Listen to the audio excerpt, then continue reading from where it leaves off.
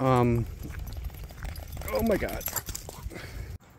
Hey, what's going on, fellow explorers, stone enthusiasts, and hopefully garlic growing enthusiasts? This is going to be season 2 of my garlic growing series.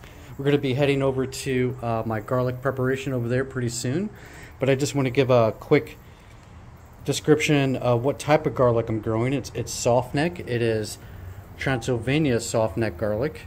As you can see here, I ordered, I have about 12 bulbs. I believe I gave one away to one of my wife's relatives to see if he could grow his own.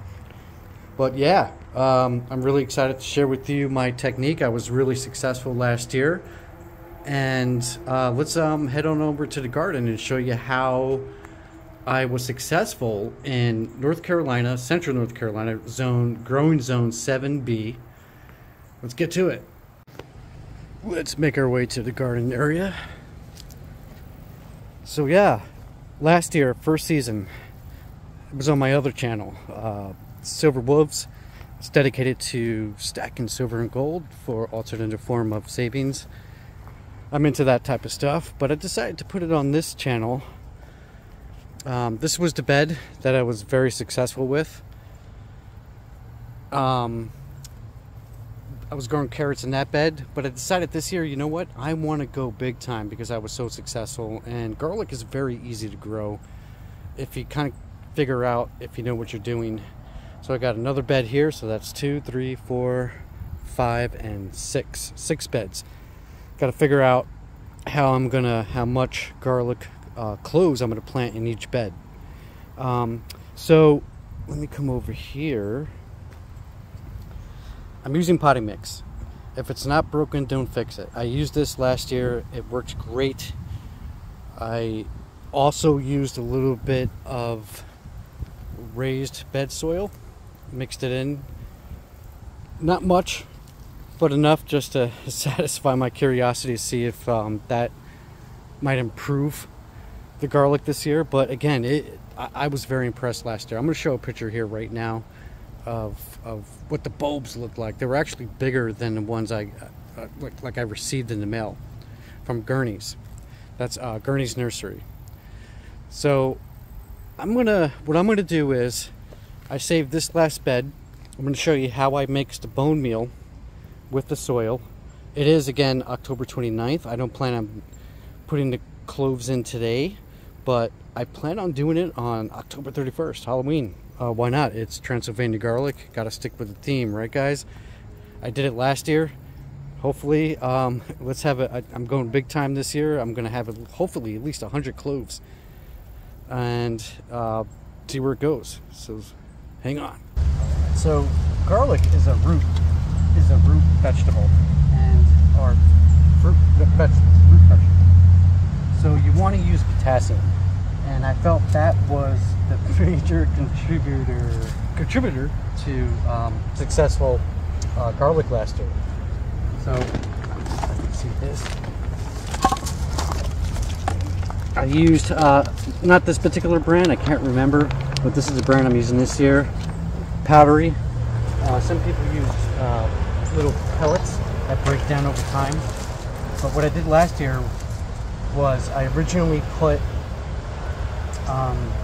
the bone meal in first, and then come springtime I put a little bit more. So I'm going to repeat that process this year.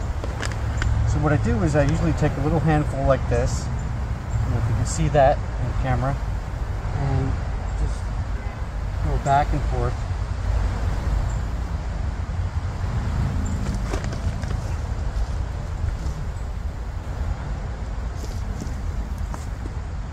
Spread it out evenly. And what I'm going to do after this is mix it in. I'm not going to put it too deep because I rely on the rain and water to let it sink down. But the goal is to allow the roots to develop before it really starts getting cold. Here in North Carolina, it doesn't really get that much below freezing, 32 degrees. It does, you know, February might get into the 20s here and there. This year is going to be unique, though. I heard it's going to be really cold this year because of the El Nino. And so from here, all I do is just start mixing it in. You want to hold your breath when you do this. You don't want to really breathe this in. It does taste kind of good, though. It definitely tastes like bone.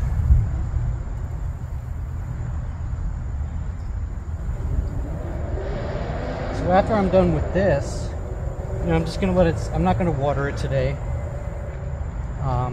Tuesday is October 31st. It's supposed to rain, so I'm gonna plant them in. I'm gonna decide how many cloves for each bed.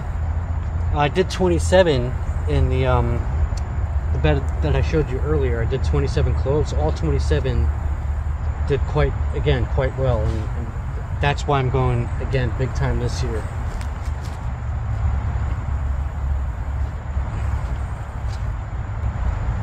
I planted potatoes, carrots last year, did some onions. Had a tough time. Don't want to go down that path again, so I'm just going to stick with something that works for me. It's something simple, because if you're watching this channel, you know that I'm into interesting ancient stone sites and so forth. Interesting rock structures. There's a location about almost 2 hours from me. It's called Uwharrie National Forest. More specifically,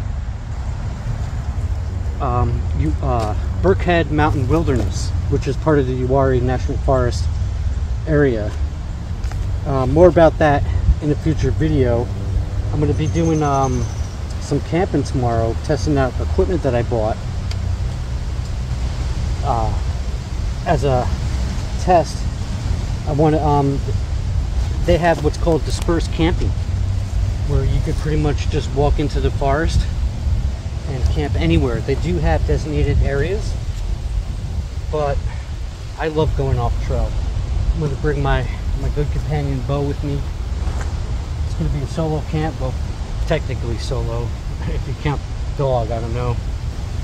But yeah, it's very interesting, and I hope you stay tuned, because it's one of the it's considered the oldest forest on the North American continent.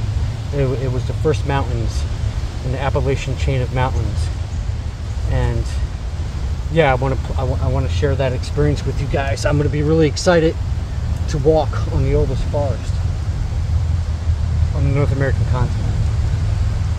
So yeah, this is part one. I'm gonna continue to give you guys up, show you the progress as the season continues, and give you a little bit more information on, if you live in Zone 7B, what might be tips and tricks that might work for you if you want to go ahead and grow some garlic. Thanks for stopping by. Silver Wolves out.